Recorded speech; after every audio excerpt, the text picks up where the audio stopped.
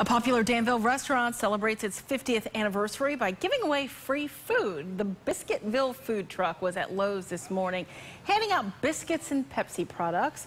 The truck then moved to Tractor Supply, where workers handed out even more biscuits. Organizers say a similar event in Greensboro last week was a huge success. Wanted to give back to our raving fans and also engage some of our new audiences.